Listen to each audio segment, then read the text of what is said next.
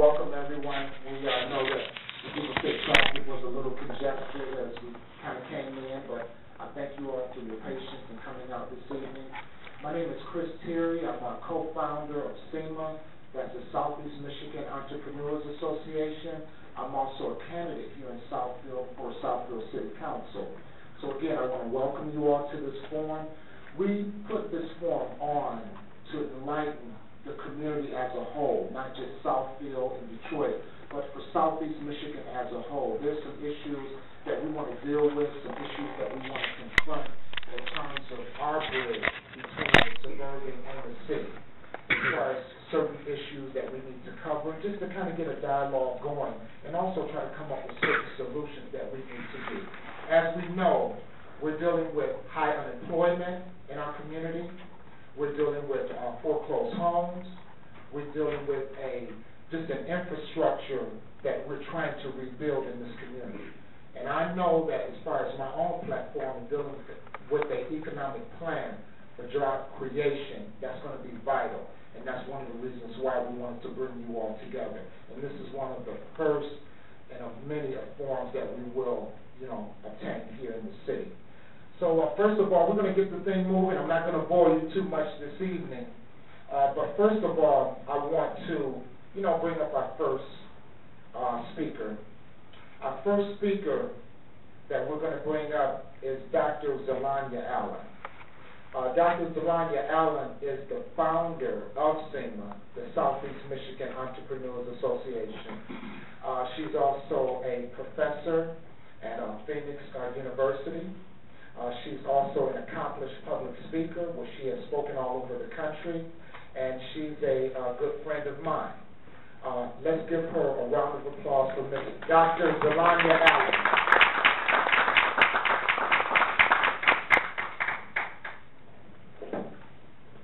Thank you, Chris. Can you guys hear me? Yes. Well, first of all, good evening. On behalf of the Southeast Michigan Entrepreneurs Association, I would personally like to welcome you here tonight and thank you for coming out to tonight's forum. The bridge between Detroit and Southfield, resolving the economic crisis in Michigan. This is the challenge that we face. At SEMEA, which is SEMEA, we believe that in order to solve this economic crisis that we're facing right now, Detroit and Southfield and the entire Southeast Michigan region are going to have to work together. My career has afforded me the opportunity to travel all over the country and speak to different audiences. And one of the questions that I always get is, where are you from? And when I say I'm from Southfield, Michigan, they get a blank look on their face. And they say, exactly where is that? And then I say, it's near Detroit. And they say, oh, Detroit. Everybody knows Detroit. Detroit is famous, world-renowned for being the Motor City and the birthplace of the Motown sound. And I'll have to admit that there was a time when I was ashamed to say that I was from the Detroit area because of the reactions that I would get. And at one time we were considered the murder capital of the world. But then there came a point where I felt like I needed to be proud of where I was from, and because that's part of who I am, and that is part of what shapes who I am, so I needed to embrace all of it. And so now when people ask me where am I from, I proudly say that I am from Detroit.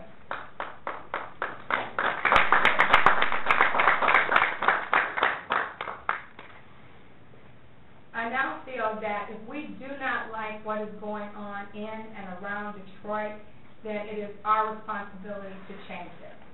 Gandhi once said, be the change that you want to see in the world. And that's a powerful quote to me, because so often we look for other people to make the changes when we should make those changes ourselves. A while back there was a documentary called Waiting for Superman that talked about the problems with the education system nationwide. How many of you saw that movie? Okay. When Barack Obama ran for office a couple years ago, there was a quote that he kept saying that really resonated with me. And he said, "We are the change that we've been waiting for." Superman is not coming. We have to be the change that we want to see. So for us, tonight is a call to action. If we're going to resolve the economic problems in our community, in our state, in our country, I think the first thing we have to do is be honest. Be honest about what the problem is, who caused the problem, and how we're going to fix it.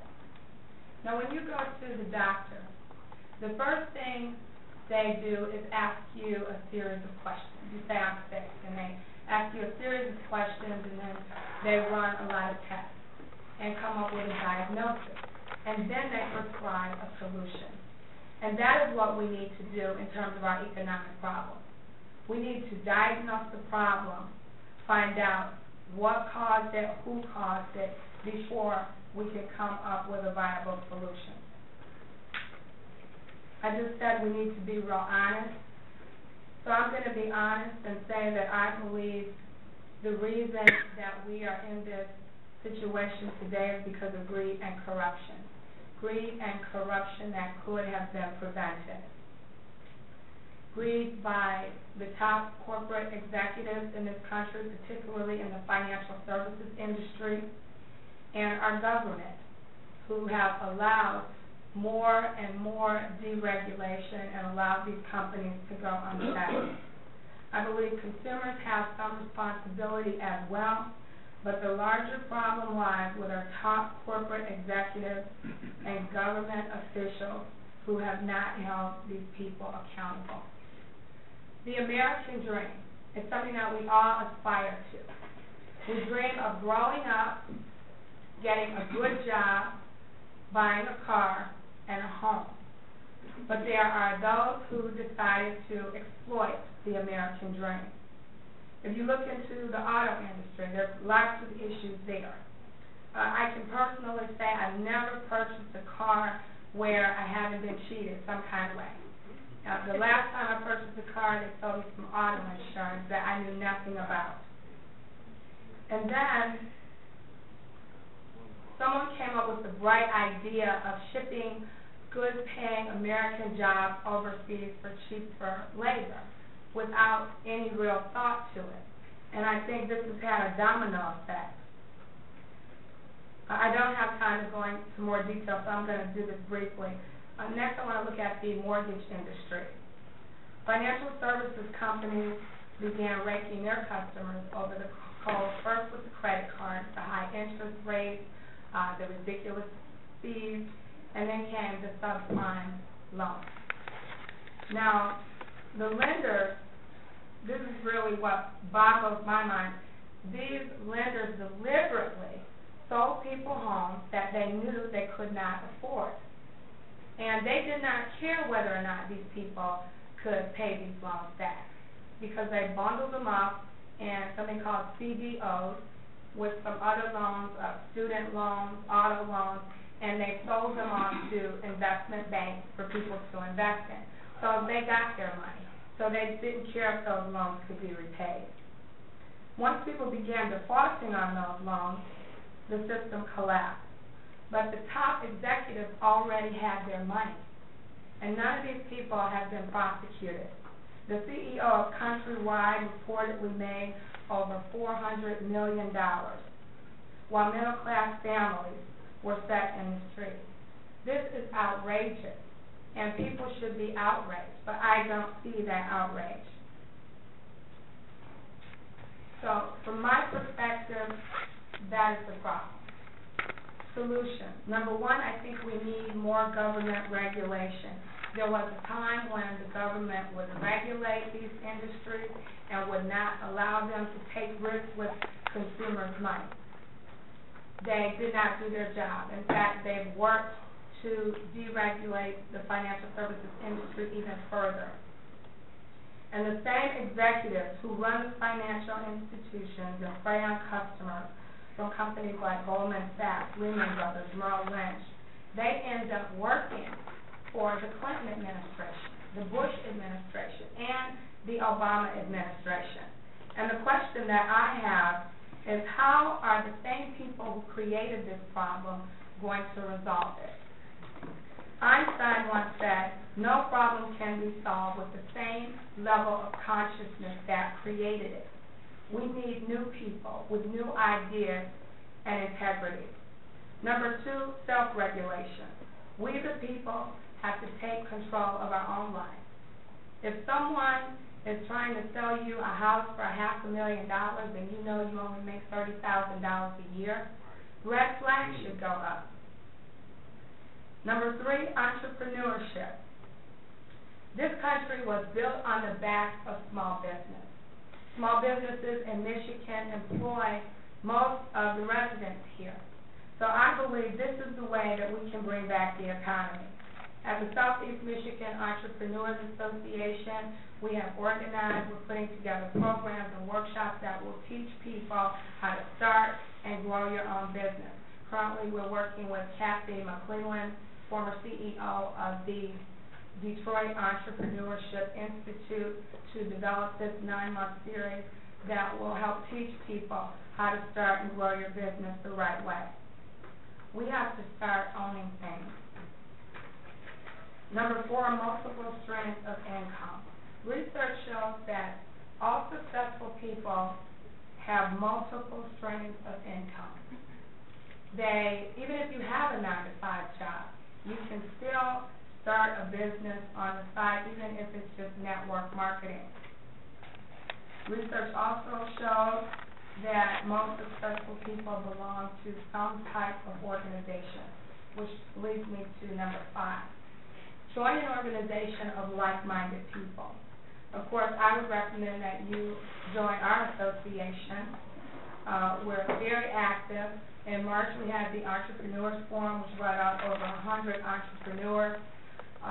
We did the Ultimate Mixer in June, which was a speed networking event, very successful. We've done workshops in internet marketing and social media. And we had an annual picnic this summer. Our monthly meetings are the 4th Thursday of each month. Our next meeting will be September 22nd, right here at the Southfield Library. And our speaker will be Donald E. Snyder, Senior Vice President of Urban Economic Development for the Michigan Economic Development Corporation. We've also formed partnerships with the Southfield Chamber of Commerce and LBN, which is Local Business Network of business owners who have chapters all over Michigan, because we know the value of partnering and working together. Number 6, let your voice be heard. We have to get involved in the political process. Politicians help to create the laws, and whether you vote or not, you are going to be affected by these laws. So you might as well be a part of the process. And finally, number 7, educate yourself both formally and informally. This is how we can begin to contribute to the collective consciousness of the universe.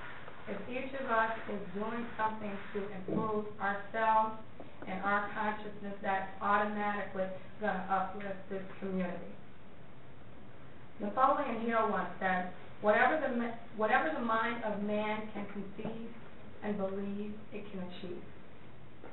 Henry Ford once said, whether you think you can or you think you can't, either way you're right. As a man thinketh in his heart, so is he. That is the word of God. We've been getting the message over and over and over again that our thinking is what controls or determines our life. So we have to start changing the way that we think. We have to focus on what we want instead of focusing on what we don't want and focusing on the past. One of the things that I think has kept this region or held this region back is our focus on our former mayor, Kwame Kilpatrick. He's been all over the news this week. The news media chases him down, follows him to Texas, spies on him, and I think this is ridiculous. We cannot move forward if we are focusing on the past. So we have to improve our level of thinking, focus on our future, and move this region forward. In conclusion, I believe that greed and corruption created the economic crisis. We the people must come together and speak out against it. We must control our destiny by developing an entrepreneurial spirit and owning our own businesses. We must read, become educated, and focus our thinking on where we're going and not where we've been. And I want to leave you with a quote from Dr. Martin Luther King. He said, "The ultimate measure of a man is not where he stands in moments of comfort and convenience, but where he stands in times of challenge and controversy." Ladies and gentlemen, these are challenging times that we face. Where do you stand? Let your voice be heard, and remember to vote on November 8th. Thank you.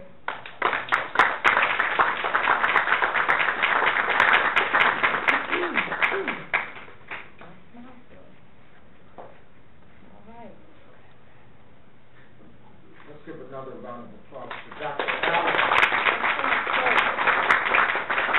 You know, when we decided to form the Southeast Michigan Entrepreneurs Association, we were business partners before them, and we decided that if we're going to make a difference, we have to do something in the community as far as helping our youth, as far as helping our entrepreneurs coming into the city as well as in Southeast Michigan. And I think that it's time that we realize that, you know, this country, as she said, was built on the backs of small business owners and entrepreneurs. And I think that spirit had left us for a while because we got too comfortable. And when you get too comfortable, you tend to relax, you deal with your 9-to-5 job, you don't want to do anything else. But I think it's a time now, we're in crunch time. I mean, it's in the fourth quarter. So now we really, really have to step it up. We really have to be innovative. We have to be creative in certain instances. We got to understand that there has to be an economic plan. Every day you get up in the morning, it's an economic plan. I don't care what you do. Because it's more of a risk to work your everyday job than it is to go out and start your own business now. It's more of a risk to depend, because when you go into that job every day, you're cringing and wondering, you know, do I get that slip today? Is somebody looking at me the wrong way? You know? So now it's the time to really, really step it up. So, first of all, I appreciate that, Dr. Allen.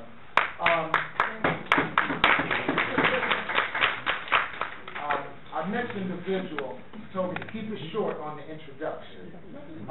But our next speaker, he is the man of action. I've been watching him for some time now. He's a man with a vision. He's an individual who's willing to take that chance to go out and do what needs to be done because he's a leader. That's Mr. Ken Harris. Ken Harris is currently the president of the Black Chamber in the state of Michigan. He was elected Detroit Charter Commission, and also he's a PhD candidate at Michigan State University in the School of Business. All right. Okay, so I would like to bring Mr. Ken Harris up, and let's give him a warm welcome. Welcome to Southfield.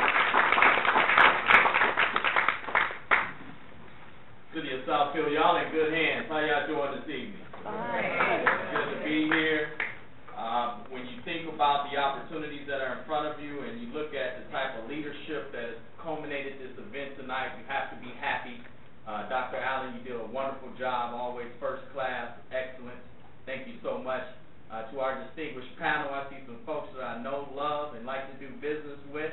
And I see our dear Honorable Senator over there, Coleman A. Young. I see Dr. Nance, our councilwoman in front of us, Sylvia Jordan. It's a pleasure to see. Southfield is home to me, but more importantly, you have a leader here today that obviously felt it was important to talk about things that are essential to you rebuilding here in the city of Southfield, Detroit, southeastern Michigan, and throughout the state of Michigan, economically. So he's talking the same talk I'm talking, all right? But I'm going to talk and diverge that conversation and kind of give a new and innovative way of talking about a demographic that has been left out of the economic equation, and that's African American businesses.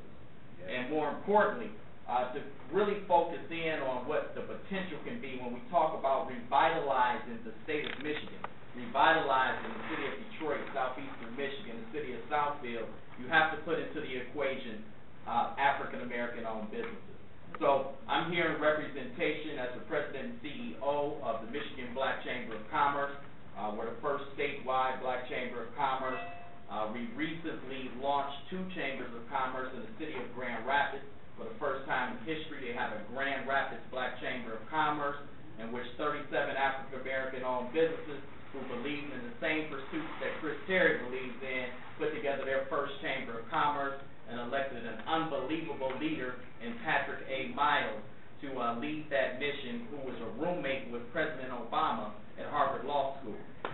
So when you talk about the possibilities and leadership around the table, I'm not surprised what's here in the city of Southfield.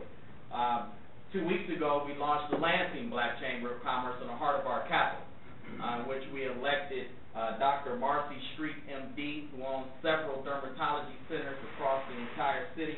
And I tell you, folks, whenever you say excitement, this opportunity to link an economic industry, a community that has not yet connected the dots, is where we need to go. There's over 79,000 black-owned firms in the state of Michigan. Most people don't know that. We spend close to $8.9 billion as a consumer purchasing power base as African Americans. In the city of Detroit alone, there's over 40,000 African American businesses, which ranks number 4 in the entire country. Okay? But let me say even surprising statistics. Let me say something that is true to its own, and I'm not surprised when you hear from Dr. Allen, because African American women, there are more African American owned women businesses in southeastern Michigan than anywhere in the country. Okay? So African American women have bought it, African American women own it, and African American women are out here doing it in an entrepreneurial way. So I want to highlight those facts. Because if you don't have the facts, how can you move forward? Knowledge is power. Sometimes those statistics are meaningful, and we need to make sure that we have the facts when we go out here and talk about rebuilding our economy. Our approach are twofold. You're exactly right. From an industry standpoint, we have to focus on a state that really is behind the 8 ball when it comes to focusing on business development, a diversified industry base. And when you look at the different sectors and industries that are available to us, it's a gold mine out here. It's a land of opportunity. And when we focus in on what the potential is, I think our dear doctor said it best, we have to really focus on what will rebuild this economy, which is small business. I don't understand from a political standpoint, when you talk about politics, why there isn't an economic agenda for the state of Michigan. Everybody's fragmented. Everybody's on their own accord. The Michigan Chamber does one thing. The Detroit Chamber does one thing. The business leaders from Michigan does one thing. You got the black chambers of commerce doing their own thing, the Hispanic chambers of commerce. There is no unified economic agenda for this state, which it has an international connection across all seaways. This is not brain science what we're talking about, okay? Yes, it's a political environment to get things done, but it's real simple when you say you want to generate and help people get into entrepreneurship and contribute to a tax base that will create a housing base and a consumer base at the same time. We have to connect the dots effectively, and that time is now.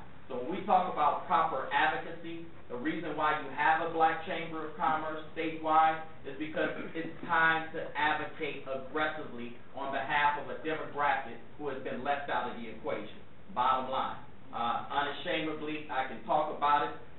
It's time to talk about it. It's not to say that it's an isolationist movement. We should be a part of the discussion. So while we're a part of the discussion and create the discussion, it's advantageous that we focus in on and challenge our political figures to come up with ways that will stimulate economic growth. That's what it comes down to. Everything else is talk. If you can't put food on the table, if you can't send your kids to to achieve their children with a quality education, then what are we really fighting for? We've already lost 2-3 generations of young children to the poor system of the public school system. If we don't have businesses who surround our schools, how can we support those schools and give them the resources that obviously our tax base cannot provide? So we have to change the discussion, folks. This is serious time.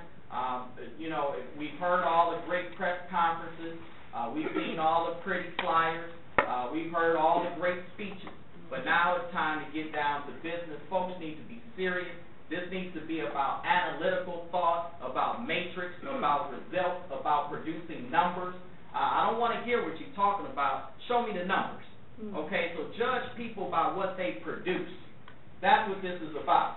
So it's serious times. I'm an elected official in the city of Detroit, and we have just revised the entire constitution for the city of Detroit. The governor just approved it.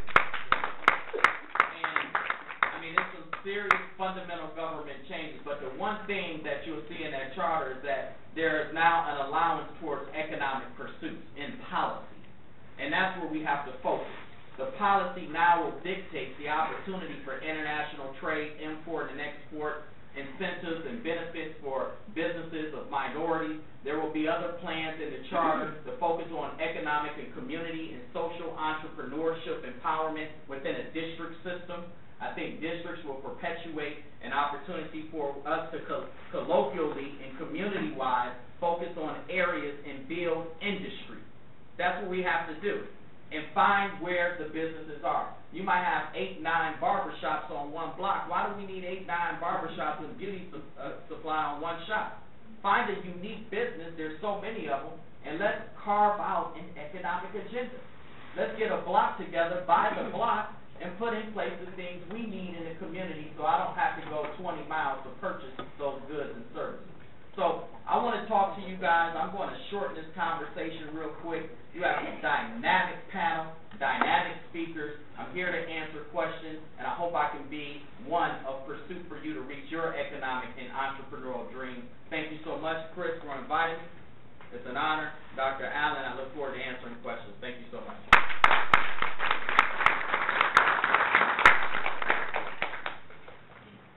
Yeah, one more time to give it up for Mr. Kent here. You know, in terms of what he's speaking at his time, you know, we have to move with a sense of urgency. You know, I think the thought behind that is our sense of urgency has almost passed us by. We have to move with the utmost of urgency. There's a situation when you mentioned as far as the barbershops and things of that nature. You know that 80% I would say, you know, business ownerships within our region are hair salons. If it wasn't for hair salons, we would have probably about less than 10% of African American business ownerships in this region. If it wasn't for hair salons, we got to do better than that. You know, we have to do better. You know, looking at what's going on around us, you know, we can look at the center point in our community as far as ownership, because the thing is that, you know, that same old quote, well, you know, they get the tax breaks, that's why. We getting this, we getting that. But the thing is that your opportunity is going to have to come with each other, supporting each other. And that's something that we don't do, because we'll boycott each other in a minute. In a minute, we try to open up something, see if you get boycotted or not. That's what's going to happen. So we have to understand the demographics as far as what we have to do to build, because we have to tear it down before we build it back up. You go down, I was down in Midtown the other day, looking at, you know, Whole Foods coming, a lot of things are prospering within the medical center, within the university district, and the thing is that when I look at the region in Southfield, I'm like, you know, we're moving at a snail's pace. This is like Mayberry, okay, in terms of innovation, in terms of what we're looking towards. So I had to go outside of this region to bring in speakers from other parts of the region so we can come together as one. That's right.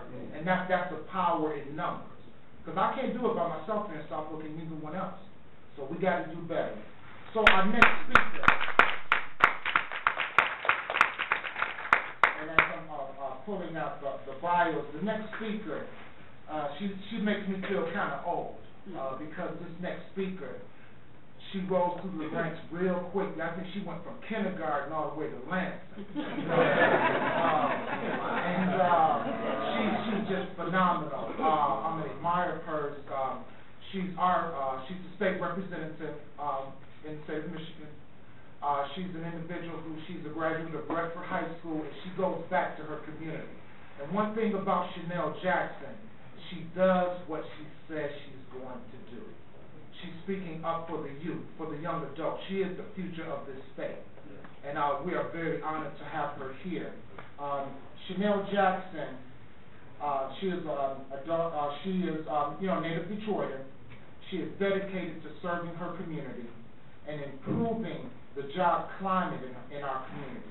And I'm not going to go on because I want her to speak on some things that she wants to speak on and kind of enlighten you all as far as what she brings to the table. So let's give it up for our state representative, Ms. Shanelle Jackson.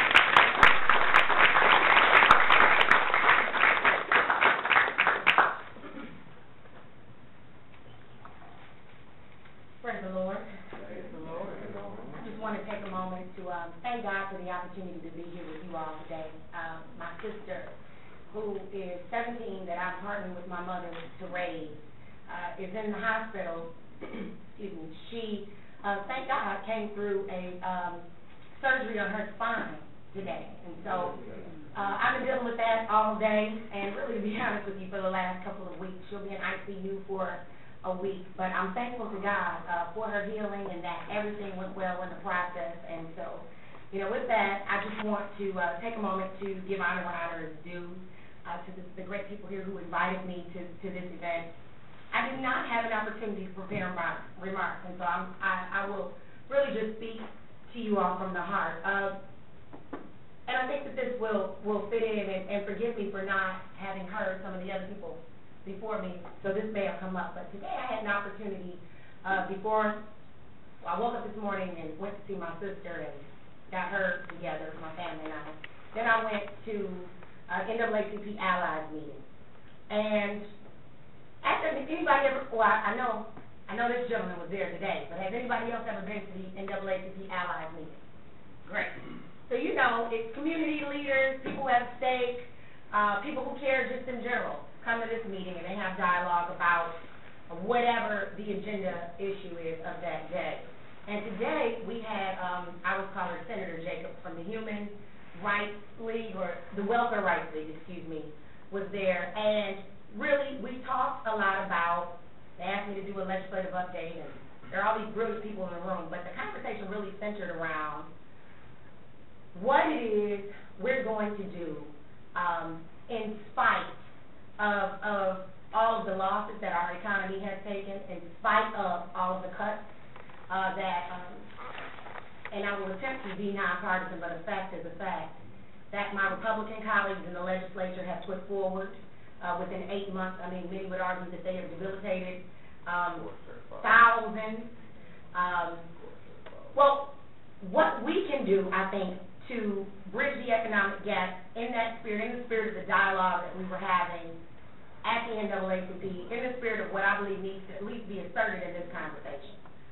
What we can do, I believe, what our responsibility is to do, is to work individually and also work collectively, but work in your own circle, work in your own sphere, to promote the value, the importance, the significance of education. Today at the meeting at the NAACP, and this gentleman can tell you, stop me when I'm lying. There were professionals who've been dealing in human services. That means they've been helping people find jobs. That means they've been helping people get resources for 30 years, and they were almost to tears today. People who've been in this industry, who've been doing service. That's how bad, obviously, the economy is, but also the cuts and the things of that nature that are really being imposed on the federal level and on the state level, and certainly we're seeing them locally. So what can we do to combat that? We can do everything in our power to get people to focus where they are able on education. These women talked today about I'm sorry, this is going to be a dialogue if I'm up here. There's a young woman who directs all of Wayne County Department of DHS. Miss Hamilton Smith, I think. Sue Hamilton Smith was there. And she talked about, you know, we see all these economic plans and we see all of these things that really speak up here. She said, Shanelle, our clientele can't read. Right. She said they can't read. She said, you know, whatever the unemployment rate is traditionally, she said that there was some study that suggested that you need to multiply that times 4 in order to understand what the unemployment rate is in our community. She said you can have, you know, job credit for employers and all of those things all day. But she said, I counsel young women who who are 30 and 40 years old and never had a job. I counsel young women who have never written really anything down. Many of them don't have their GED. And so when we have this dialogue about bridging an economic gap or between Southfield, and I want to say even Oakland County, and Detroit or Wayne County, or just in general in this region, we have to be honest about really where we are. And that is that if every job in the world, if we got 30,000 jobs to hit this region tomorrow, how many of us would qualify?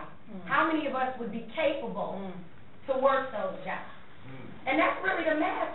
And so to me, the key, the main focus in bridging whatever gap exists and building alliances is to get to the root of the problem.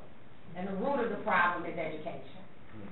We have certainly seen under this administration, and even the previous one, to be honest, and you're seeing it all over the nation, declines in education funding on every level, K through 12.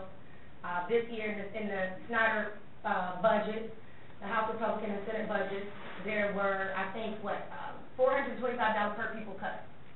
So to every public school student in the state of Michigan, you had that cut. Then you had a 22% cut to higher education. You had cuts to community colleges where there did not need to be any cuts. So this, in my estimation, and there was a young woman who said it even better earlier today, I hope that I can be as articulate as her, but this is really an assault. I mean, we're being attacked here. And I think the focus needs to be, to the degree that there is still funding in education, we need to have a waiting line for jobs training programs, for education programs, whatever it is that people need to be uplifted. We certainly need to be, those roles need to be filled. And the bottom line is, in many communities that service people that are from socioeconomic backgrounds, like many of us may be from, or from communities of color, those programs are not full. So it's hard to advocate in the legislature for more dollars and stop the cuts and continue this program when they don't have enough students as it exists. And so we need to think about that. To me, that's the root of the problem. And then when we talk about, after we finish that, then I think we can have some dialogue about some of the other facets. But I do appreciate your time, and I apologize that I didn't bring an eloquent speech with me, but I look forward to sharing with you, and together, this region, our state, our nation will move forward. And that's the thing I've been saying lately. I gotta just add this, forward lean. One of my mentors put that in my ear not too long ago. He's like, in another state, Rep, I'm on my forward lean. And then I turn on to MSNBC, and Rachel Maddow said, lean forward. I mean, that's got to be our disposition. Ultimately, I think what has happened here, even among, look at this room, and I'm gonna be 100. I guess I know Ken was 100. I saw Ken, and I know everybody. In Detroit, and I know probably many of you in this room are from Detroit or whatever, many of our parents and our friends look to Southfield as the oasis. Oakland County. I'm getting to Oakland County. But even in here, and I'm certainly saying this respectfully, all of these seats need to be filled. So there's an apathy in our community in general, even among the more affluent. People have just decided that it is what it is. And times are hard, and it's just not going to be any better. It will be better. We've got to check. One, we got to focus on the root of the problem. Two, we have to change our disposition and change what it is our expectation is. We need to be on our forward lean. And that's where I am. I hope to partner with you on that. I want you to be on your forward lean, and together we will lean forward. Amen.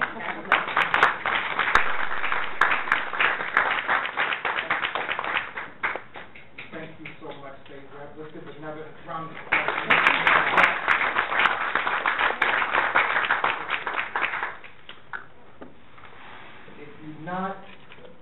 part of the equation, you are part of the problem.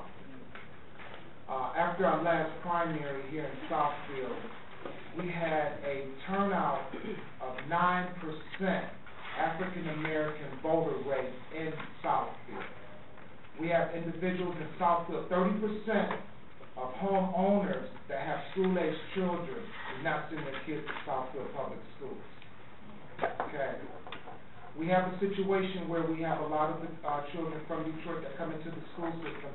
If it wasn't for the students coming from Detroit, they would have to shut Southfield Lakeland down. Period. Okay. Everybody has left to go to Birmingham and Novi and all of those things. And 80% of the shoppers that come into Southfield that buy are from Detroit. Detroit is holding Southfield up because everybody lives in Southfield. Where do they go to shop? Troy. And Novi. So Southfield is Detroit is holding Southfield up. If you go stand at the corner of 8 Mile and Greenfield, just stand there for about 10 minutes and see what just think about it. Stand there for about 10 minutes. Greenfield and 8 Mile. I said it before and I got in trouble for it. I said Southfield starts at 9 now. Okay. Because of what? I'm serious. You go to 8 Mile and Lock. Go to 8 Mile and Evergreen and stand there for 5 minutes. Okay? So what I'm saying to you all is this. When we talk about the bridge and economics and things of that nature, we have to be honest within ourselves as far as our economic growth and what we have to do in that short span between Greenfield, Losser, 8 Mile, 9 Mile. We have so many people, having their own business, doing things like that. But I just wanted to bring that point because I want you all to think about that. But we're going to get to our next speaker here. Our next speaker, Dr. Sylvia Jordan. Ms. Jordan has been a fixture in this community. She has been a pillar in this community. She has sown a seed in a lot of individuals' lives in this community. She has been a president of City Council here in Southfield. She's currently running for Southfield City Council. She's a superior business owner. And I just want to say that she has been an influence and a mentor in my life for over 6 years. And I want to bring her up to a round of applause. And I didn't want to get too detailed in her bio because I want her to speak on some things. But let's give a round of applause for Dr. Sylvia Jordan.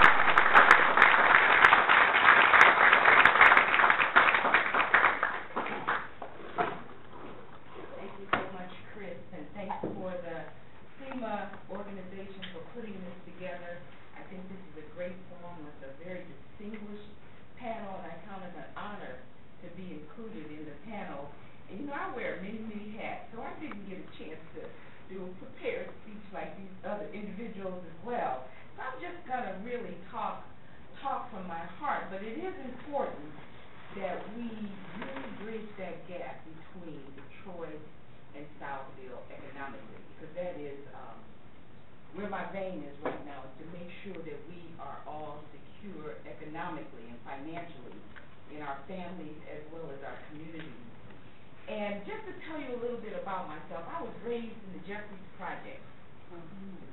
And my father used to work for Chrysler Corporation, and after he worked for Chrysler for about a year, he quit Chrysler and said, I'm going to start my own business. So he started his own tailoring shop called Creed Tailors. And I have 4 brothers and 4 sisters. There's 9 of us. And he raised all 9 of us owning his own tailor shop and eventually going into real estate. And something he said is that if you want to make it, you're going to have to depend upon yourself. And so we eventually moved out of the project, moved to Northwest Detroit. But he took in all of us. He said, dare to pursue the dreams that are on your heart. And don't depend on anybody else. And I've held that as my belief system, that if I'm going to make it, it's going to be up to me. And I can't depend on anyone else. But I want to tell you a little story about my dog named Jake. Now, he's been in doggy heaven for 2 years. There's something he did that I will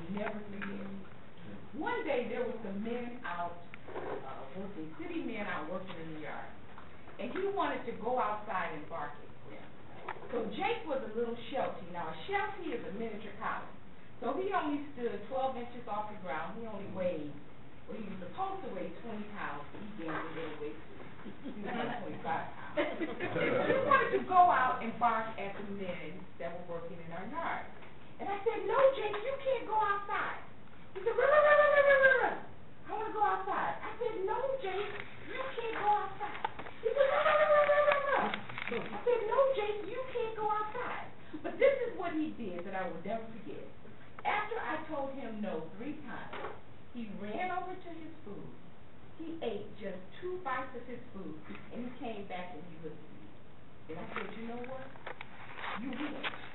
Because in our home, anytime he ate food, he got a chance to go outside. What he did was he re-strategized in his mind another way to get to where he wanted to go. And I believe that we're all at the point that we've got to re-strategize where we want to go. We can't do the same old, same old. If somebody is constantly telling us no, then we've got to think of another way. We can't just do the status quo. And that's how we've got to think in the 21st century. That's how we've got to think this day forward. That's how we've got to think owning our own business. That's how we've got to think restructuring our families. That's how we've got to think in order for our cities to survive. We've got to think differently. And when I think about here, you know, in Southfield, we have a regional library, which many communities draw from. Not only Detroit, but Farmington Hills and other cities. We've got to think as a city, how can we benefit financially from others that are tapping into our resources? If not, this library will stay on the backs of the residents. Now let's talk about Detroit. In my opinion, there's a beautiful jewel, Belle Isle. Why is everybody enjoying the benefits of Belle Isle and the city is not tapping into it? There should be, this is my opinion, I'm in Southfield, there should be a gate right at that Belle Isle. You should have to pay to get in. And those resources need to go back to the city of Detroit. Because Lansing isn't concerned about us. That's right. We've got to make our own resources. We've got to let our own cities survive. We can't depend on the money being funneled down as it's supposed to. I believe we have to think differently. We've got to get vision. You have to have a vision for your life personally. Everybody needs to own their own business. I agree with Dr. Ken Harris. I agree with my other colleague that spoke, Dr. ZaLonya. We have to have you got to have your own business. Because as we've already seen, we can't depend on the big three, even to carry us into retirement. And so we've got to be willing to embrace entrepreneurship, be willing to embrace starting our own business. And I mean, you have to do whatever it takes to start your own business. That's what I struggle with, even making a decision to come back to city council. I love making money. I love being able to give. You know, you can make money, but then you've got to give back to those in your family and those in the community.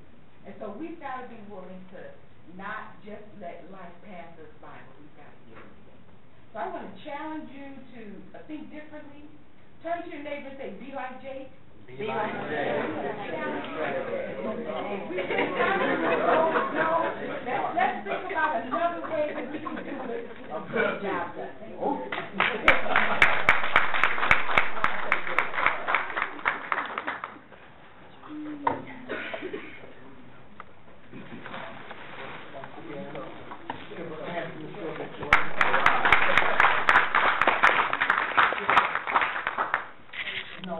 We move forward, we're going to be fielding questions after our last panelist that spoke, because we know we have some pressing issues. But our next speaker, Attorney Debra Nance, who's a graduate of Wayne State Law School. Attorney Nance, she ran for 46th District Court this past year, a couple of years ago. And she received 44% of the vote. She came very close. Debra Nance is a activist. She worked in the prosecutor's office in Detroit. She is a individual who looks towards change. She looks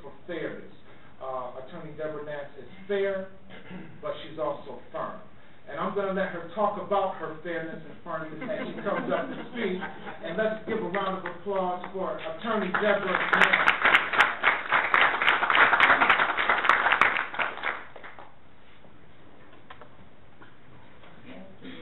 Good evening, everybody. Good evening. And I want to thank the panel again for inviting me to this, and I'm enjoying myself. I mean, just listening to everyone's ideas, and I'm going to repeat some of those because you're going to hear it over and over and over again. Some of the things that many of us think are going to be useful in helping move this economy forward. As an attorney and a 20-year resident of Southfield, I'd like to talk a little bit about the impact that the economy has had on crime. And perhaps also offer tonight a few solutions to that issue. Last year, as candidate for judge in the 46th District Court in Southfield, I campaigned in Detroit and Southfield, and I did that intentionally. I consider Detroit and Southfield to be sister cities. What affects one affects the other. As has been mentioned here earlier, many Southfield residents are former residents of Detroit, and many of us still have family and friends in Detroit, and we're basically all in this together. It's clear that the economic climate in Detroit has affected crime, but the same holds true for Southfield and other cities, so there's nothing different there. As we're all in this together, and as a judicial candidate, I decided to research the statistics. What actually is the kind of crime that's coming into the district court? Has it increased? Has it decreased? What are we looking at? And what I found is that here in Southfield, the 78,000, or roughly 78,000 residents, there were in 2010, 56,164 new cases filed in the district court. While there was a 9% decrease in the cases over a 5-year period, there was actually a 16% increase in new cases from 2009 to 2010. I found that while felonies were slightly down, misdemeanors were up, and the highest increase attributable to those statistics was the number of drunk driving cases in the district, which increased a whopping 48%. And I thought about that for a while, and I said, gee, drunk driving has increased 48% in 1 year. Are people drinking and driving more because the economy is bad? Or are there more traffic stops, especially in Southfield, because the economy is bad? And I'll let you personally decide which you think is attributable to that statistic. But the district covers Southfield, Southfield Township, Franklin Village, Lakewood Village, Freeman Farms, and Beverly Hills, but the largest of those statistics comes from Southfield. Now, Southfield does not have the same reputation for crime that Detroit has, but many people feel that it's just a matter of time unless we do something, unless something changes. So I believe that the increase, and some people believe, if you believe that the increase is due to some kind of nexus between crime and the economy, then what do we propose? What are we going to do? Are we just going to sit here and let things happen, or are we going to take the action? I believe that others do it. It's been mentioned here on the panel a number of times that the future, in my opinion, lies in small business and entrepreneurship. If people do not work, they lose hope, and in some cases they turn to crime to survive. It's been widely known that many of the people who ran some of the more notorious criminal enterprises in Detroit or anyplace else were clever and talented and ran those enterprises better than some people run a Fortune 500 company. So we've got the talent and we've got the ability. We just need now to harness that talent and energy in the right direction. Also, there was a time in the black community that we had a very, and I say black community because George Shanelle Black and the councilwoman has just informed the teacher that the statistics say in Southfield we're about 70%. But there was a time in the black community in which we had a very, very strong economic base. And we were not concerned with what happened on the Dow Jones that day, and we were not concerned as to what was happening in the national economy. For example, before desegregation, the black community was alive and thriving with black businesses and entrepreneurs. because of segregation, we had no choice but to do business with each other. There's been some comments tonight about not doing business with each other during segregation. We didn't have a choice. And we didn't have a choice as to the fact that we needed to create our own business opportunities. So segregation was a crisis, but some people consider it to be the catalyst, actually, that made the black underclass thrive economically. But the same could be said for the Jewish community or the Middle Eastern community, because what tends to happen is when you perceive as a culture that you've been shut out from the mainstream, you make your own opportunity. And that's what I think we need to go back to. We need to go back to making and creating our opportunities. So what should we do? There are a lot of great ideas to kickstart Michigan's economy. For example, Senator Debbie Stabenow has proposed that Michigan become the home of battery innovation. She wants to see Michigan develop and manufacture advanced battery technology. This is an excellent idea, and elected officials, and maybe some of those in our panel tonight, have proposed and support the same mission. Last Thursday evening, our president spoke to the nation about the jobs plan. President Obama proposed, and I believe he was speaking especially to small businesses, because he said that these initiatives would affect those businesses with less than 50 employees. He spoke about cutting payroll taxes from 6.2% to 4.2%. He suggested and proposed a $4,000 tax credit to any business that had been looking for an employee for over 6 months. Because, again, he wants to get people off of the under 20 program. He also proposed extending the tax credit for businesses that would allow them to deduct the full amount of any new equipment. All such plans would be very beneficial to struggling businesses. Personally, I like the President's plan to foster and encourage small businesses. The focus on small business actually goes hand in hand with what we're seeing now at a lot of the colleges and universities. There are programs now, not just a major in business administration, but a major in entrepreneurship. I have a son that goes to, I have 2 kids in college. One goes to Georgia Black College in Virginia. The other goes to an Ivy League University of Rhode Island. And both of them have majors or degree programs in entrepreneurship. And I think that's very powerful. In our community, we have individuals who are strong advocates for entrepreneurship. They live and breathe the notion that we should not wait for economic recovery. We should not wait for a job to come knocking on the door. There was once a comedian that joked, job, it's not going to happen. It's not going to knock on the door. Don't get me wrong, a job is great. However, if you give a man a fish, do you give a man a fish? That's the question. Do you give him a fishing pole and teach him to fish for himself? So there are those who believe that it's not about just creating jobs, it's about creating business opportunities. If you create business opportunities, the jobs will follow. I've had the pleasure of knowing one such believer, and owning your own business for over 30 years. In fact, when I was still a college student, he was embarking on his first ownership, or the first ownership of his first fast food franchise. He and his wife had taught their children to be entrepreneurs and not employees. And he's even written a book about it called Beyond the Blame. As a matter of fact, he was mentioned earlier by Dr. Allen and has just stepped in. His name is John Snyder, and I'd like to just ask him to stand with me.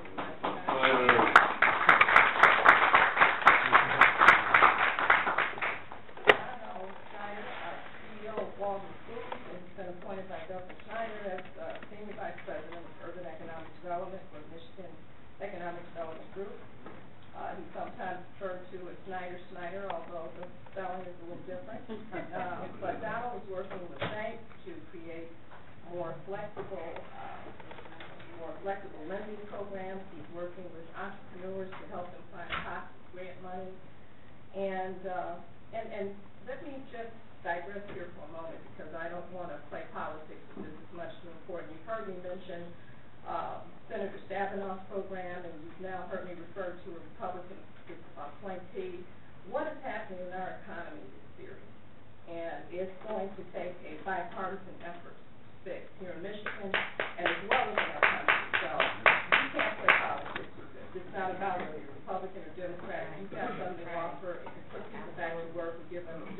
opportunity to know the people that you need to see.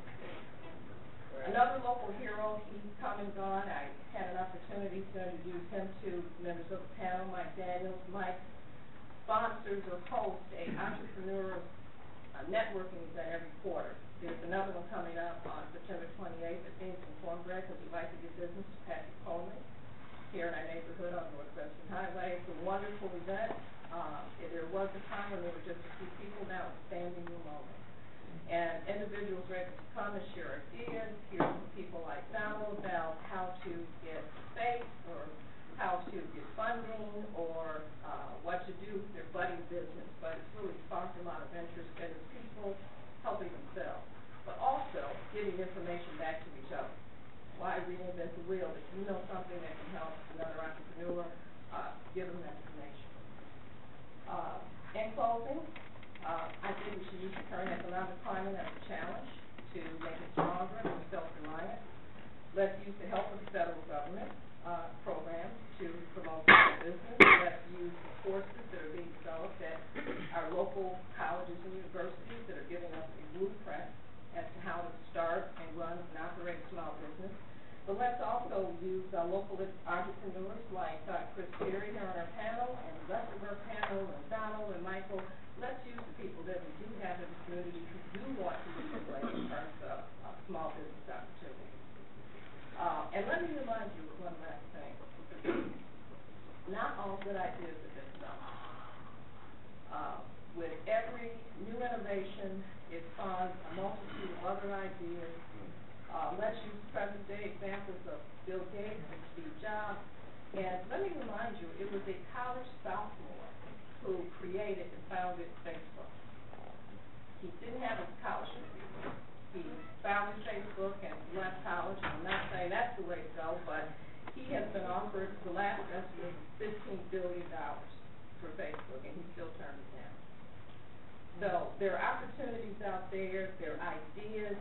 Don't think that it's too late for you or some idea that you've had in the back of your mind can't be done or somebody else has done it. Things are happening.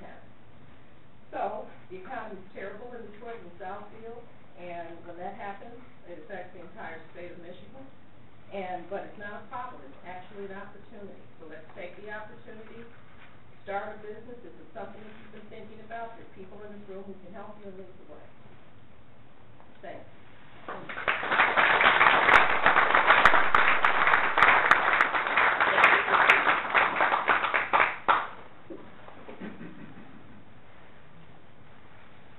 Thank you again, Attorney Nance. Give her a round of applause.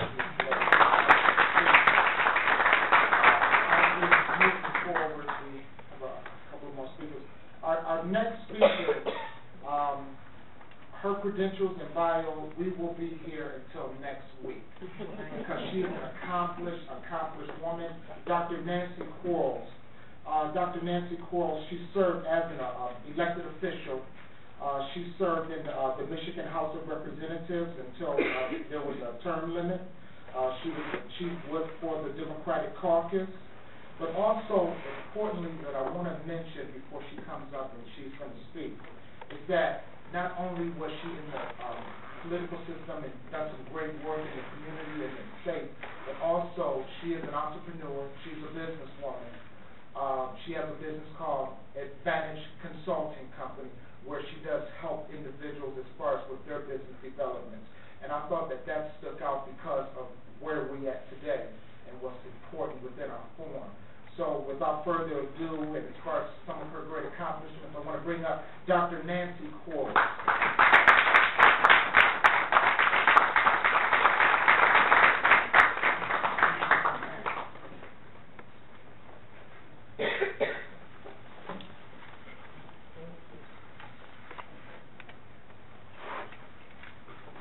Thank you. I first like to thank for the invitation, Dr. Allen and Chris Terry. I really appreciate you all for staying here this long. And on that note, I know what's real important is to get your questions out more than anything else. So what I want to do, and what a lot of what I'm going to talk about is certainly that has been discussed. But But there's just a couple of areas right now that I have put a lot of emphasis in, and I want to remind people, this is the 21st century. And in the 21st century, we are going to have to remember we cannot continue to hold on to those 20th century ideas. The way we did business in 19-whatever year, 1990, 1980, 1970, going back, we can't continue to work that way. Our environment is totally different. Of course, I don't need to tell you that. We are more into a global society. We are no longer competing with the person that's sitting next to you or live next door to you. That's right. And if we don't change our methodology and our thinking, first, we need to move from being consumers. Now, I stand guilty just like anybody else. I like to spend my husband's money. But at some point in time, we need to look at new ways of what to do with our money. We are going to have to start bringing our money together collectively. We are going to have to look at what resources are out there and stop hoarding. We're going to have to become more competitive and be more open to each other. Someone said earlier about looking at sharing. We're not going to get into the 21st century methodology, thought process without having collaborated. And that's a key word that we all need to really build in our vocabulary and look at how we can do it. We need to also be more mindful of some of the areas in which we have not looked at before and not reached out as much before. My husband and I have been our franchise owners. We're in the 7-Eleven business, phasing out of it. But franchising is always a good way to get started. Joint partnering with someone. Find a prime that you can work with. I built my business, Advantage Consulting. If we have time, I will talk about that. By partnering with a successful company that nurtured me as I grew in mine. I see Pat Cole back there. I hope she don't mind. There were many times when I first started out, I went to Pat. Pat was a very successful woman, and not only a successful woman, she was a very successful business person. She was someone that I would turn to and ask for ideas. We've got to be open. We've got to be more open now than ever before. It's not a matter of if it's a Detroit or a Southfield. It is a region. It is a region that is a discussion. I am currently an Oakland County Commissioner. I have that discussion with my colleagues. Some of them are very close-minded to it, and others are beginning to become more open-minded. But we're not going to be able to stand on our own bottom by ourselves. And we're going to have to look at ways that we do clusters, joint ventures, partnership, but somewhere in there, this economy, to move forward, we're going to have to look at a way to do it. I strongly recommend that we be more open to sessions like this. As someone said, this room should be full, and it should. Not only this room, but any other one where they're giving out information people are willing to share. It should be filled to the rim. Because now, more than ever before, we are going to have to change our whole thought process. We are going to have to become more open to this 21st century. And I assure you, as we move through this century and 10 years out, we're going to see real quickly that there's going to be something new. We're no longer at a point where we can become an expert in one thing. We have to become experts in being open and receptive. Because by the time I learned how to use my little phone here, I was so proud of myself. And my little 14-year-old nephew looked at me and said, why you have that old phone? Why you just bought the thing? I thought I had it quite well. But, and I say that tongue in cheek, but our economy, our businesses, those who are going to be successful are going to have to be able to stay at the top I don't have to know, I have you. So unless you have that connect with someone or to some business or something that can help grow and nurture you along, where you're going to be left behind. And we don't want anybody left behind, because even if you are left behind, it's going to become incumbent upon us to reach back and bring people along with us, because we cannot succeed by leaving those behind. And it's even more important as I was listening to something, I'm a C-SPAN fanatic. I was listening to something on C-SPAN yesterday, and it was showing and giving diagrams of the gap, the income gap within the black community. We're getting real close to the haves and the have-nots. And that gap is getting bigger and bigger. So somewhere in there, we're going to have now look at ways to create wealth. We're going to look at ways to create this wealth so we can share this wealth and bring people along. I don't necessarily mean handing out something. I mean giving wealth back so it becomes knowledge, so that it can become, so that others can look at a way to create more wealth and bring people along with them. You're never successful if you're not bringing someone along.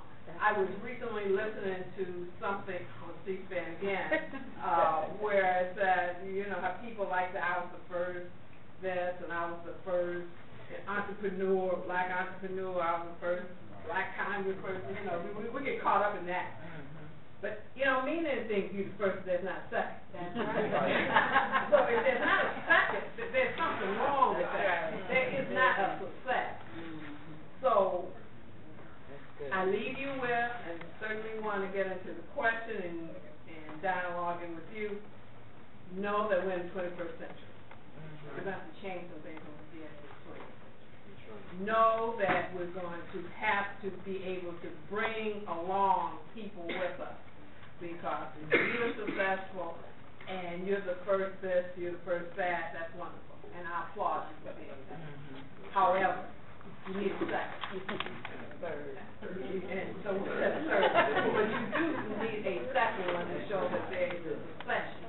And we, and I say that as African Americans, and I am just guilty, we do not plan for our succession. And we need to start doing that. All right.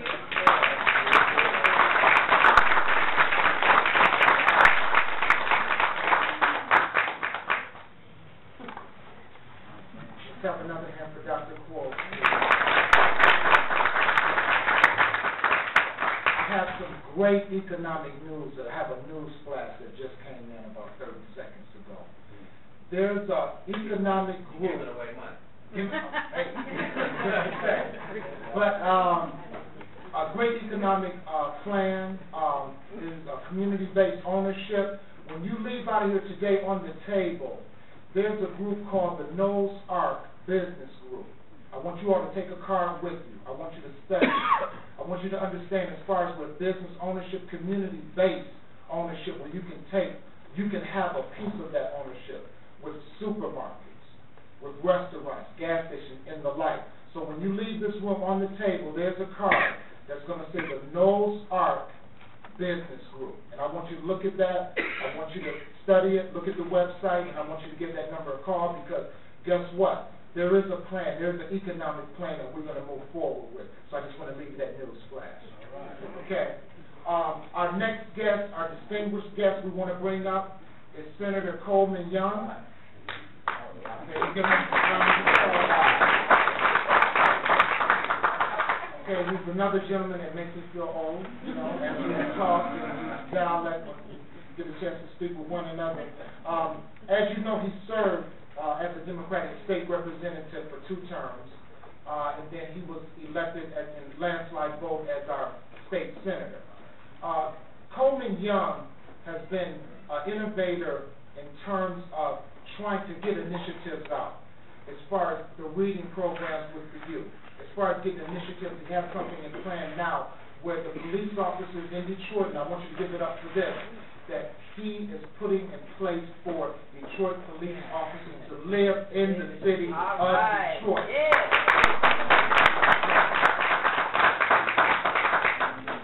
So without further ado, we would like to bring Senator Coleman Young up.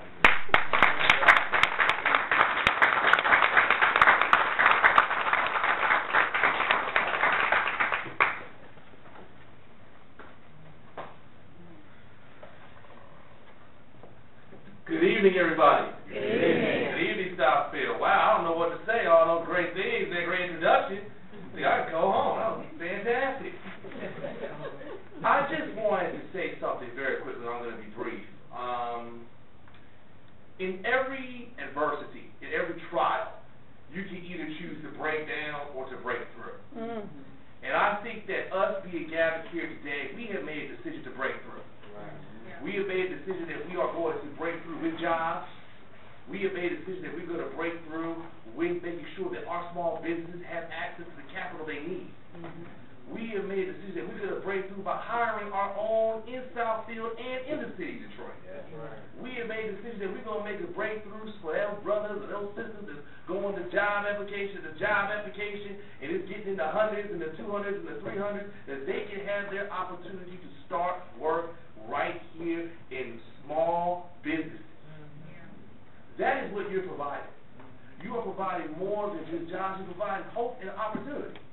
You are the pillars of excellence and the foundation of greatness in which this city and which this country will be built upon. And so what I'm simply here to say to you is thank you. I want to say let's break through so we can have dynamic, dimensional change for the next generation. And when they talk about what was the turnaround for Southfield, what was the turnaround for the city of Detroit, it was that a group of people of like mind who had a just cause got together and made things happen for their people, and we have full employment in the city of Detroit and Southfield. Thank you, God bless. I just want to say thank you to Chris Terry for allowing me to be here. Thank you, Charlie, business subject. That's what I'm saying. Thank you, everybody that got up there. So, thank you very much, Southfield. I appreciate it.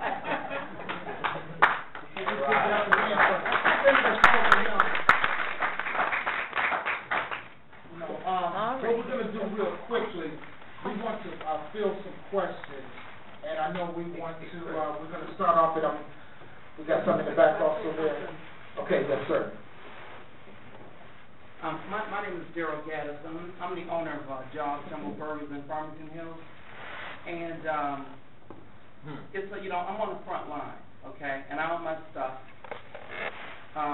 Mostly guys like me, we don't get into this politics thing or anything like that. But we know the answers to these problems, okay? And you cannot have a thriving community if you don't own nothing. If you have no commerce, you ain't got nothing, okay? And you can say, well, let's inspire people to go and open their own business and everything else and all that kind of stuff. Before that housing bubble in 07, 08, there was money plentiful. So at this point right now, you don't have any money. Because between the government and the bank, they stole these people's money and put them outside. So if you want to open up a business today, you can't do it because you can't get no money, okay? And while that's happening, what's going to happen is your credit rating is going to go down into the ground. And now the bank's got a new idea, which is debt ratio. And they always got plenty of ways to think how they're going to take your money, okay? So what happens is that the answer to this problem is that especially black folks that don't want to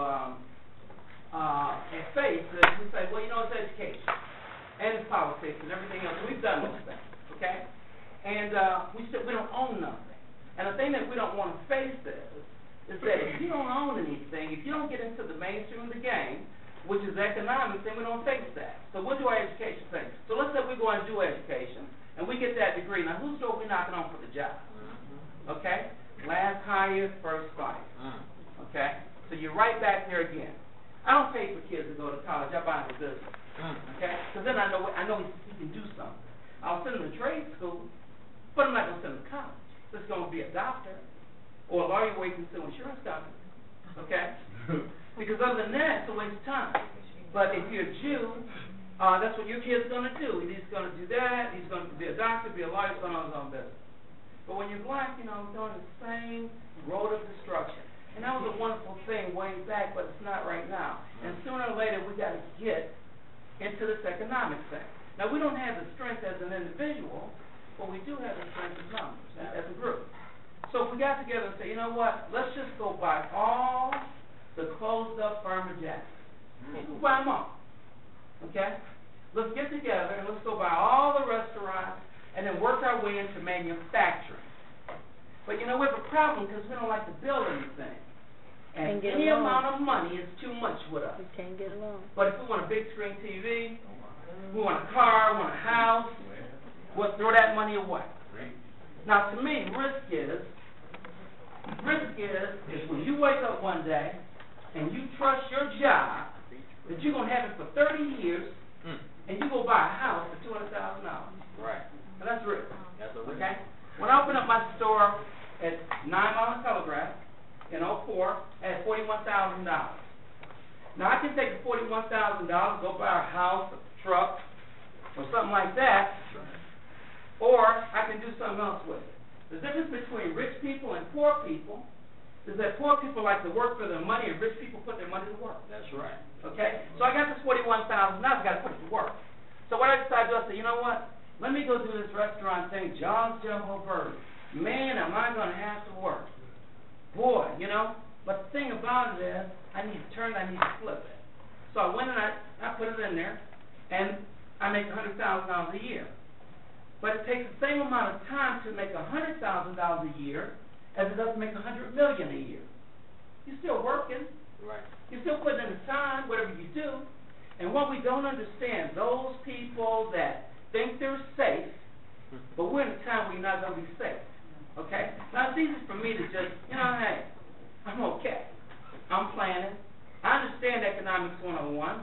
If the bank is not lending money, if your house is worthless, if the bank is not lending you money on commercial real estate that's paid for, if the bank is not lending you money on a house that's paid for, if the bank is shutting down credit lines of all small business, I got $180,000 of my line shut down. If I didn't pay them, I understand. That's right. But I'm paying this. My credit score is 780. When they tell me I'm not getting it, I want to know why. You know? That's right. There was a time when they said, well, again, I said, oh, okay, that's okay. I said, wait a minute, where you going? Because I know I'm serious. You know? So, you know, and I go ahead and leave, okay? So if small business employs 85% of jobs in America, and the president's plan doesn't include them, okay, because I know all about that, you ain't going to get that money. That money he got over there he's talking about is cables on, it's all kinds of landmines. You ain't going to get that money. Because the guy's a socialist. Call it what it is. Right. He's a socialist. And he's leading you somewhere. Whether you believe it or not is unimportant. Whether you believe in God or not is unimportant. The facts are what they are. Okay? So I'm on the front line. I make my money every 10 minutes. I can't imagine working once a week and trying to get a check. I just can't imagine it. I can't understand why anybody would want to make their money once a week or once a month. I just can't imagine it. You know? So what you have here is the answer to this equation is that we have to come up with a system that's like banking and insurance, where you can get paid. Now what's happened in the past 20 years? 401k. When they stole your pension, they said, okay, we're going to give you a 401k because we're going to steal your pension. Okay? So it will start off with matching funds, true or not? Matching funds. Then it went from 25%, 10%, to nothing at all. So now you can't even retire. That's right. Because with the cost of living with your guy, devaluing your dollar, what's going to happen is the cost of gas and the cost of food is going to rise as this guy keeps printing money in the basement. So this money ain't backed by anything. Okay? So then, you know, local bread will be available, but it's going to cost you $10,000 of paper money to be able to buy it. Okay? So what happens is, now you've been screwed on your house, and you're screwed on your 401k, and then it's okay, you know what? Let's do a Roth retirement fund, RA. Okay? And we're going to pay you 5 cents on the dollar, 10 cents on the dollar, unless you got some money, and, you know, you ain't got nothing coming. Keep in mind, these guys gamble with your money. They're throwing a dice with it. You know? You got these white guys like, you know, Warren Buffett, you know? And then we just found out in the last, 10 years that it is gambling. And now they're telling you that it's gambling. So you have no retirement. Then you got a president who says, you know what? You deserve health care. He didn't say it was free. He said you deserve it. And we'll find out what's in it when you pass the bill. So we get the bill, big bill, but then we find out that you have a lifetime benefit, but you only have a $100,000 allotment per year. Damn. You get cancer, chemo is $50,000 a shot. You get 2 shots of chemo, and then the government. Excuse me, so now what's your, is there a question? Because we do have. No, I'm gonna be done in a minute. It's not a question. No, it ain't a question, because I own my own stuff. And what I'm saying, the answer to this equation you're talking about is, we need to get together, combine our resources. There's an old saying, no Jews, no dogs on the beach. What do the Jews do? Anybody know? Walk the beach. There you go. So when we stop crying and buy that beach? The beach is for sale. Detroit is the poster child of how they want the United States to be. And we can cry and talk to the cows come home. Why don't we put our money up and stop talking, stop crying, and go buy that beach? Hey, no disrespect, though. Why don't you wait till the next session, and then we put you on the panel. No, I don't want to be on the panel. I just said what I said right here. But I'm saying if we have that plan, Okay. go to our business group, that's what it is. Okay, well, what we're gonna do, she's got a question, okay, you got a question, And I'm sir? done. Wow. Let me breathe. You know, I'm glad to be here in the respect of Terry and also Dr. Allen. And we have the business, and I'm David Benson, by the way, and I'm choked up from the last, I'm excited about what you guys are doing. And not only more of a question, but, well, actually, I do have a question. Will you guys be at the event this weekend that Mr. Terry and Ms. Allen is producing this weekend, which is the Women's Expo? And it's about probably 30 vendors of entrepreneurs, Bunchy's Chicken, and also the Thai Box with Darren Washington will be there this weekend. Will you guys be there this weekend? Okay, thank you, sir. Okay, we have another question here. You have a question? Good evening, my name is Pam Gerald. I go to a lot of these forums, and we hear speeches, we hear keywords, we hear key phrases, and it all sounds good. What I don't hear, and I like everybody up there, what I don't hear is solutions and the manner in which to implement. That's where we have an issue and a problem at. Now, you know what a buffer is, right? Okay? I want to create a new buffer. Buffer is now going to stand for Blacks Under Fire for Economic Recovery. I like that buffer better than the traditional buffer. You hear collaboration. You hear partnership. Collaboration is not just partnership and getting together. In my opinion, collaboration is where, again, we fail. It's trusting, believing, communicating, participating, and referring. Now, we say support our businesses.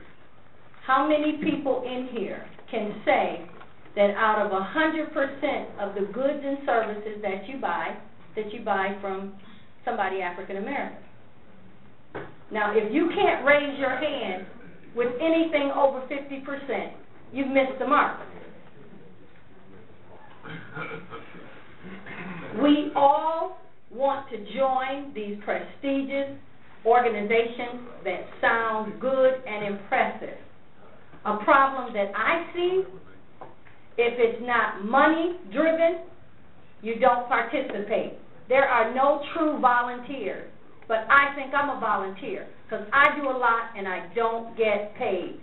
If you really want to test someone's commitment level, you test it by what you're willing to do for nothing.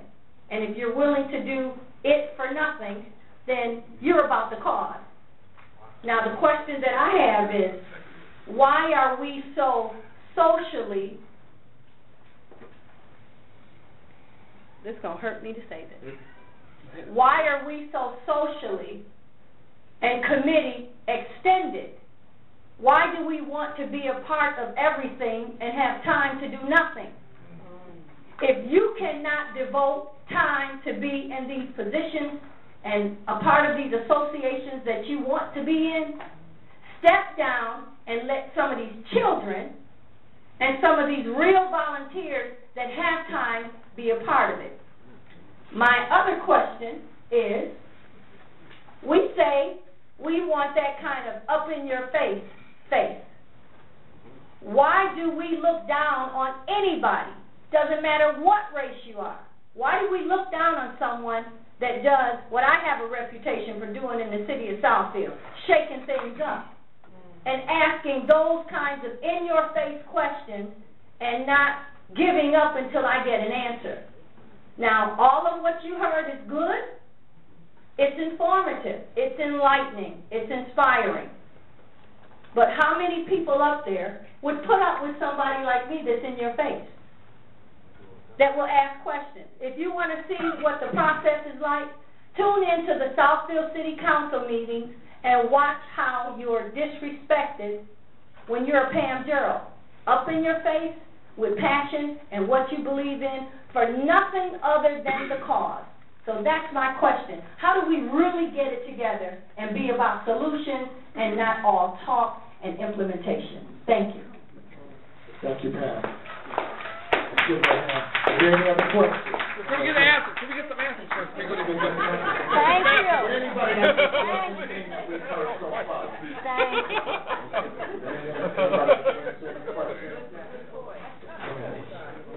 I'm going to be honest with you. I don't think it's a one-size-fits-all answer to the economy. I think we heard Ms. Jackson just speak to the fact that a lot of the people who are being trained for jobs have never written anything before in their lives, maybe not even a grocery list. So, you know, there is no one-size-fits-all. I think that each of us has to look within ourselves as to what works for us. There was a time, again, and I totally espouse what our Commissioner, Nancy Quarles, was saying about look to the future, but there was a time in which we did not have educations that we have today, and we still managed to feed our families. And so for those who don't read and may never read, because there's a lot of functional illiteracy out there, and it's not going to be eradicated maybe even in one generation.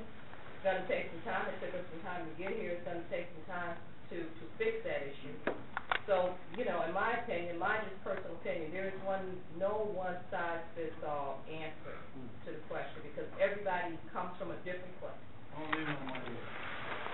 My question to you, Ms. Quarles, as you just mentioned, how is it that we in the city of Detroit, we closing down public libraries that is used as a tool to educate our young black Americans, white Americans, whoever come into the library system?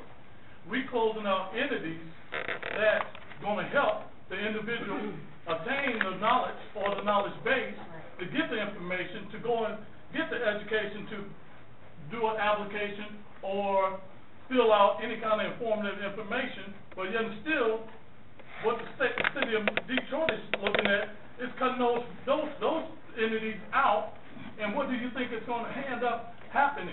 What's going to end up happening is what we already got, an educational generational gap. Now we're going to have a society that's going to be in a lower hierarchy, and only job they're going to have that they can get is what? The basic jobs that they want us to have. Housekeeping, cleaning, Burger King, McDonald's. So how do we, as a city, as a councilman, as a state representative, sit there and allow it to happen? I can speak to that. Thank you so much for the question. I'm going to try to stay focused. There are so many things that have been said, and I think this will pick a little bit up on what Pam was saying. To me, and I'm going to go back, you know, I think I hear you saying that the root of the issue in many instances is education. Well, all those programs, and I don't know how y'all do it in Southfield. I'm being forthright. But all of those things are funded. You need tax revenue in order to fund those programs. Which has a government loophole right now that's holding that money for our children in the city of Detroit, and we know this. Well, I can't speak to what I hear you saying. I can tell you this. I know that there have been consistent drops in state revenue sharing to municipalities, in particular Detroit. In the last 12 years, we've lost $100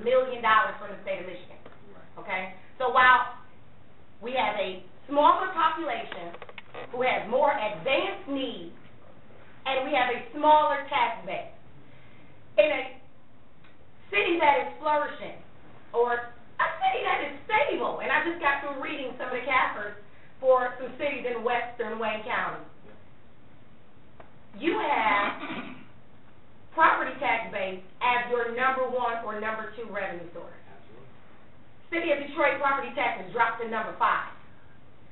We're right now depending on casino revenues, and we're depending on a declining revenue sharing pot. And I'm not trying to be partisan, but this is important for people to me to understand. Taxes and dollars that you send to government are related to programs.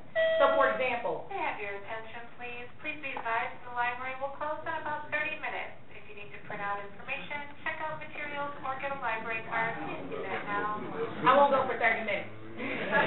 But you've got under this new budget package, we used to have, for example, a pot in statutory revenue sharing of about $356 million. And every city couldn't apply for that money. There was a select group of cities that could get that money. Southfield, Detroit, there's a whole formula on that. Under this new budget plan that passed, they cut $100 million out of that pot. City of Detroit alone used to get $156 million out of that pot. They cut it down to $200 million, and now every township in the state of Michigan, every city can apply for dollars out of that pot. So my point is, when you get those petitions and they talk to you about wanting to reduce your taxes, you need to think about things from a comprehensive perspective. The other issue on the library, and I served as the chairperson of the committee that directed, when Democrats had control, funding to libraries. State of Michigan, just like you see with Medicare, Medicaid, and all that, the state has to put up a particular amount of dollars in order to get federal match. Under this budget that was passed by and signed by our governor, they didn't even put the $3 up to get the other $7 from the federal government in order to have 10. So I think, to me, all of this boils down to 2 things. You want the police to come, as I tell my constituents. If you want the firemen to come, if you want it to be safe, if you want your child to have adequate things, if you want libraries, if you want basic amenities, because we're past like one of the things that we used to dream Oakland County had. We just want to stay above Mississippi in the city of Detroit.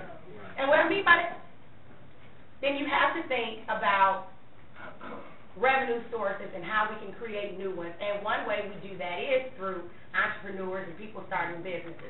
The other is making sure we have reasonable people in office and that we have people who vote for people that will support our agenda and our plan. We had 64 members in the House last year. We're down to 46.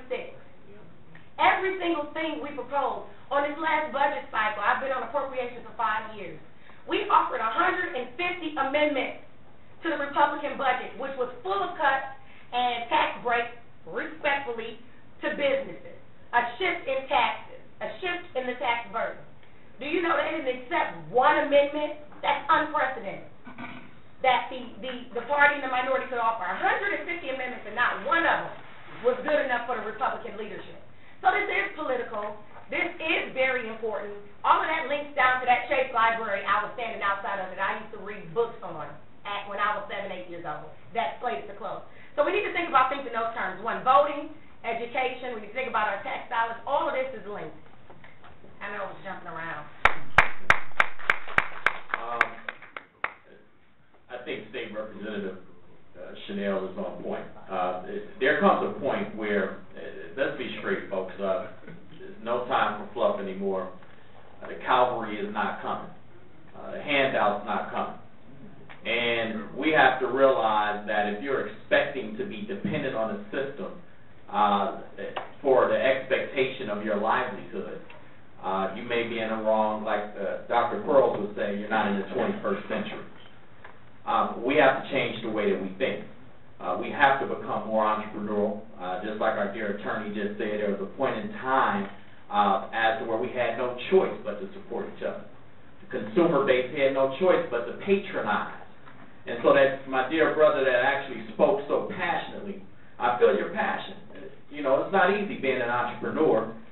You own a business in the mainstream part of town in Farmington, which the demographics are changing, but you're successful. That goes to show you that when you provide a quality commodity good or service, there is no limitation to the potential of your liquidity, of your ability to make a profit. That's what we get in business for. But more importantly, God is not going to bless us any more than we didn't already be blessed. I'll say that bluntly, unashamedly. Why? Because we have it all. We go everywhere else looking for all the answers, and it's already right here. If everybody in this room took $5 and walked over to your business, you made your payroll today. So the equation is quite simple. One, we have to mobilize effectively. We don't get together. We have to get together, share ideas, share resources, share intellectual capital. We have to hire those who are the best in their chosen endeavors, which means that education is the key to our liberation, dear brother. I do support you in sending the gentleman that you bought the business for to go get an education, because that's going to create sustainability for his business. And more importantly, for us to support you, we have to know where you are. And more importantly, knowing where you are, we have to have a commitment. It shows statistically that our $8.9 billion consumer base, we're loyal of past generations. That means if our grandmother shopped at Walmart, more than likely we're going to go to Walmart too. So we are a consumer industry, like Dr. Quarles mentioned. We have to switch from consumers to being producers and owners. The mindset has to change. Either you own your own or be owned by someone else. Our mindset has to go in another direction. And more importantly, we have to be the best at it. There's a difference between being an entrepreneur and actually providing a quality business that people would love to patronize regardless of race, creed, or color, class, all of that. So we have to change our mindset. When someone else mentioned Dr. Allen, this is a global community. It is a global community. We operate between 7 Mile and 8 Mile on Gratiot. That's our consumer base. That's who we look to for a profit. We have to connect the dots effectively. We have to look to Southfield and Pontiac and Oak Park and Benton Harbor and Grand Rapids and Lansing, Kalamazoo and Jackson as your potential market base for entrepreneurs. And how we do that, and this is why the Michigan Black Chamber formed, so that we could provide local communities with local black chambers of commerce so folks could get together and talk what? Economics. Not social business, not civic business, talking dollars. So that we can provide health care, because guess what? You can't get health care nowhere. So how can you grow your business if I can't provide a young lady who works for me, who's talented, who's educated, about to have a child, and she don't have no health care? That business is not attractive for her. She's got to go to somewhere and sacrifice herself because she needs the health care.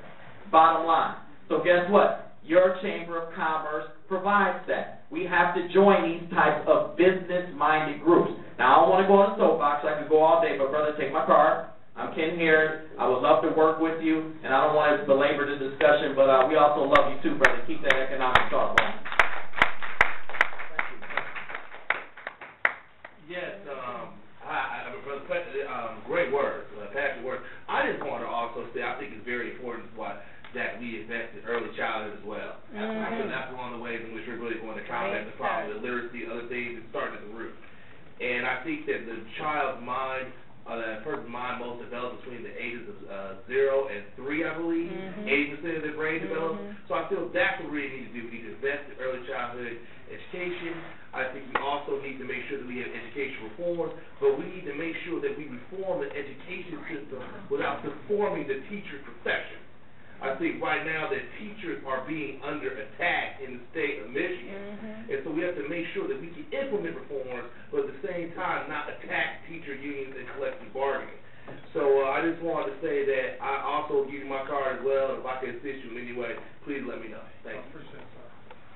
My name is Connie Jackson. I own an Allstate insurance agency. And I participated in a program through JobLink, where I had 4 young women come into my office and work for 6 months through this program. They were paid by the program. I gave them the knowledge of how to run a business, from how to answer the phone, how to take the payments, how to do a remittance report, all the things that make a business run behind the scenes after you stop selling the food, all the things that happen behind the scenes that's important that most people don't do in their businesses. I think it would be important that as entrepreneurs, we invite young people into our business. That's right. And allow them to learn the business. I ended up hiring one of those young ladies, got her insurance license, sent her to the Allstate University, so now she can start her own Allstate. All So right. it's important for us to actively involve and engage ourselves with young people so that they learn. And, you know, there's a Detroit literacy program. I worked for a year with a young woman who could not read. And after that year, she said, all I want to do is be able to read a book to my nephews and my nieces. Afterwards, she was able to fill out an application, read a book, do things for herself she was never able to do before. So I think it's important that we're active. You might do a local internship in your business. I mean, it's important for us to engage them. That's how we expand, I think, the economic base, that we allow people to see what we do and that we give of ourselves so that people learn what we do every day. I would just like to say that's the only way that we're going to create and change the mindset. We want to get into that nurturing, and it's going to become incumbent upon those who have and have the access. When the question came up, how do we get something done? We're going to have to take it in our own hands. We're going to have to grow, we're going to have to nurture, and we're going to have to bring people forth to let them see that there's another way of making a living, as well as understand that there is businesses out there that they can run. And I applaud you for that. I just want to say, since you work for Connie, right? Since you work for the insurance industry, can we get the rates lower in the city of Detroit? I'm just messing with you. And you started something. There is a way to get your rates lower, but you have to do it on purpose. Okay. You know what I mean? You can't let if your insurance is going to lapse, you can ask your agent to put the car in suspense until you can afford to get the car back insured. Because it's uninsured anyway. So if you put it in storage until you can get the insurance back, when you get it back, you'll be able to afford to fix it. That's one way to do it. Well, good evening to everyone, and I wanted to thank the panel. This was a wonderful session. Like so many people have said, I think the room should have been full. It's been very, very informative. My name is Bob Stokes, and I am a financial advisor with Edward Jones Investment. And I have an office in Southfield at 12 Mile and Evergreen. And while this is a little bit of a commercial, I also want to stand in somewhat of defense of the financial industry that's taken quite a beating here this afternoon or this evening. So that I won't go home and cut my wrist this evening for what I do every day and have been doing for the past 4 years, because I know I add value to people's lives. Okay. And just like there are bad attorneys, bad doctors, there are bad financial advisors. But everyone needs a doctor, and sooner or later you're going to need an attorney, and sooner or later you're going to need a financial advisor. So we have to be careful in particular from our leadership, not to use the financial industry as demagoguery to rally the troops, because one of the primary dysfunctions we have as a people is accounting. That's right. Budgeting, saving, and investing. And if we don't fix those issues, we'll never have businesses, and if we do get them, they won't be sustainable. That's right. And we will continue to have disenfranchised and destructive families. So I just want to stand again so I can go home and not slip my wrist, because I know I add value to people's lives every day. Thank you. If I can just say something really quickly, I don't need to speak for anybody for the panel, but I think that what I'm referring to, we're not necessarily talking about the financial industry as a whole, but we are talking about the atrocities and abuse that took place on Wall Street particularly. Hey, man, we weren't necessarily talking this lady about speaking facts right here. Her message was factual, extremely factual. Yeah. And the things that you're talking about, I got to have money to come to you in the first place. I got no money. You can't serve no purpose in my life. So, that's you talking to demagoguery. She's talking to facts. No, you don't have to have money. I'm not going to argue with you, bro. You can get a plan so you can have money. You can't get a plan if you ain't got a job. Well, that's another issue. I know that. And we're talking about we're gonna bring it back to base. But we had a question back here. This young lady back here wanted to ask a question, please. Oh, well, I'm sorry. I don't want to ask a question. I just want to make a statement. But, you know, this is a forum where you do get a chance to express yourself. That's what I was told. And a lot of times, in the audience, you sit down and you listen to the experts and you never get a chance to say anything. So thank you all for giving us a chance to say something. Okay. Now, this is my husband. We've been married 35 years. We opened our first, thank you. It ain't easy. Okay. But we opened our first restaurant. I was 21, he was 22. We've been in the restaurant business over 30 years. 20 of those years we hid. We let no one know that this is not a black business. We were in Detroit for 20 years.